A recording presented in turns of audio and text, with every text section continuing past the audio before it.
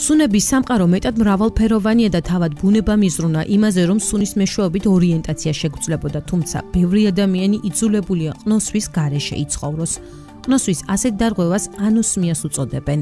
ყნოსვის დაქვეითებას მის ნაწილობრივ დაკარგვას კი ჰიპოსმიას. ორივე სახის დარღვევა შესაძლოა თანდაყოლილიც იყოს და შეძენილიც. ყნოსვის თანდაყოლილი უქონლობა შესაძლოა საყნოსი გზების განუვითარებლობის ან უქონლობის შედეგი იყოს, რასაც თითქმის ყოველთვის თანსდევს განვითარების სხვა მანკები, მაგალითად თავის ქალას, სახის ნაწილის ან ცხვირის განვითარების თანდაყოლილი ანომალიები. შეძენილი ანოსმია შესაძლოა ცენტრალური ან პერიფერიული წარმოშობისა იყოს. ცენტრალური იგივე თავის ტვინის და ტვინის შიდა ანოსმია ცენტრალური ნერვული სისტემის ისეთი დაავადებებით დაზიანებისას ვითარდება, როგორებიცაა ენცეფალომიელიტი, სიმსივნური პროცესი, ასევე ბრაქიოცეფალური ტვინის შიდა და ხერხემლის არტერიების დაზიანება.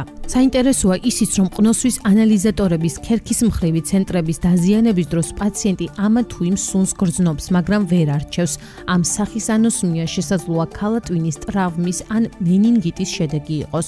ყნოსვის პერიფერიული უქონლობა შეიძლება იყოს ფუნქციური, რომელიც ნევროზების, ისტერიის, მწვავე რესპირატორული დაავადებების, ალერგიული რინიტისა და სხვა ფაქტორთა გამო წარმოიშობა. რესპირატორული, რომელიც ცხვირხახის პათოლოგიური ცვლილებების გამო, სხვადასხვა გენეზის სიმსივნის, ცხვირის ძგიდის გამრუდების, ადენოიდების არსებობისას წარმოიქმნება.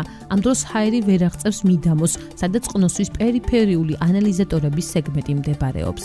ყნოსვის პერიფერიული უქონლობა შეიძლება ასევე იყოს ესენციური, რომელიც ანალიზატორის პერიფერიული ნაწილის ტრავმული, ქიმიური ან თერმული დაზიანების დროს ვითარდება.